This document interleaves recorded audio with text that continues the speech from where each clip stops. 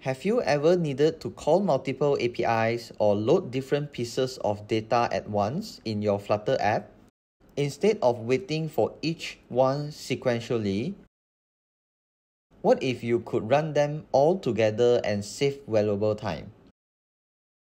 In this video, I will show you how to use Future.wait in Flutter to run multiple features in parallel and boost your app performance. So first, what is Future.wait? Future.wait is a Dart method that allows you to wait for multiple features at the same time, instead of one after another. This is perfect when you need to fetch data from multiple sources and don't want to waste time waiting unnecessarily. However, bear in mind that Future.wait only applicable for features that don't depend on each other. Now let me demonstrate using a code example. So here I have two future methods, and in the load data method, it will execute both features.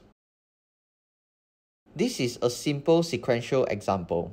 In this example, we wait for 2 seconds for fetch user and another 2 seconds for fetching post.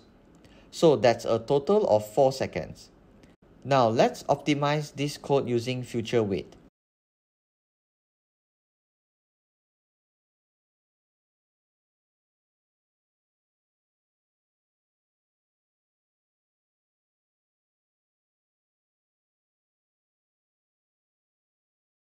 With Future.wait, both functions now runs in parallel at the same time.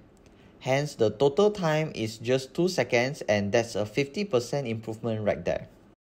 In conclusion, use Future.wait when you need multiple independent pieces of data, you want to reduce loading time, and you don't need the results in a strict order.